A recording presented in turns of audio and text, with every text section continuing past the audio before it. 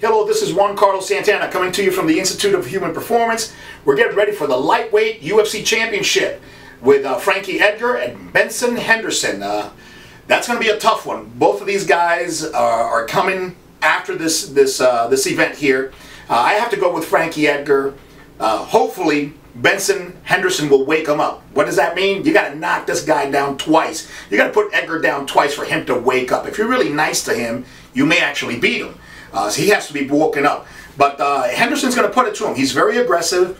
I like Frankie Edgar's power, and I like the wrestling grind. Although Benson has better submissions, I don't think he could submit Frankie Edgar unless he catches them on a mistake or going to sleep.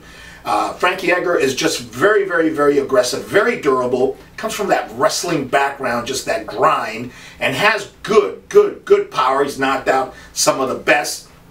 He put Mater to sleep after being down twice. So I've got to go with Frankie Edgar, you know, 155 pounder, that is just, and he's a light 155 pounder. That's another thing. Benson cuts down considerably. He can cut down 20 pounds. Frankie Edgar walks around at about 160, which he's probably a really good 145 pounders, and actually there's some talk about him going down to the 45 pound class. But I think Frankie Edgar is going to take him. I like the wrestling. I like the grit. I like the big power in the hands.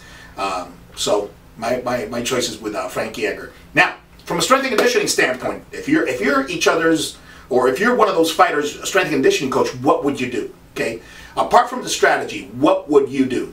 I think Frankie Edgar has to think like Joe Frazier did against Muhammad Ali, because he's the shorter guy. Because I would say he's the slower guy, and I would even say he's the less or the least athletic of the two. He needs to be in better shape. He needs to be in better shape because the grind, the way he's going to impose his will on Henderson, requires a lot of energy. Henderson, I think, is faster, more agile, and more athletic. He can pick his shots from the outside, stay away from the power that is Frankie Edgar. And so when you're fighting from the outside and you're fast, you can be much more efficient. So although Benson Henderson always comes to play and always shows up in great shape, he's the one that needs the least amount of energy. I would give a lot of gas to Frankie Edgar, work on that isometric hold, so when he does take Henderson down, hopefully that'll be the case, he can hold him down, because it's going to be very hard to hold Henderson down. You're going to need a lot of isometric stuff. And the cardio that you get from the sprints, and you're going to help you with the isometric stuff. So if I was Frankie Edgar's coach, I'd be hanging him like a gorilla from slings and doing all kinds of isometric holds, walking him around with dumbbells and kettlebells, dragging a lot of tires, slingshotting a lot of tires and sleds.